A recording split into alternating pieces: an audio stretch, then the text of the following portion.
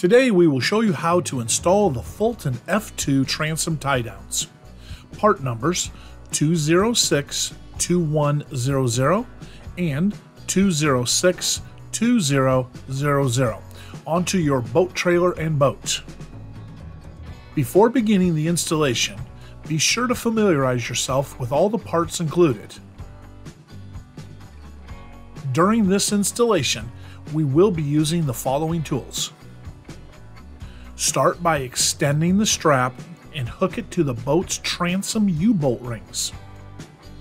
Then position the tie down so that the strap is not twisting in a direction that will pull the boat toward the frame. Mark and drill a pilot hole in the predetermined location. Using the pilot hole location, now drill the hole slightly larger than the provided hardware.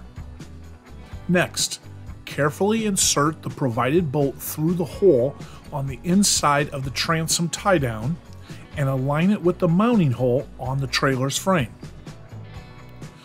Loosely secure the tie down with the provided washer and nut. Extend the strap to reach the boat's transom U-bolt rings and attach the hook. Then, using a ratchet wrench, tighten the bolt and nut until secure. Ratchet the strap down so that your watercraft is held snug.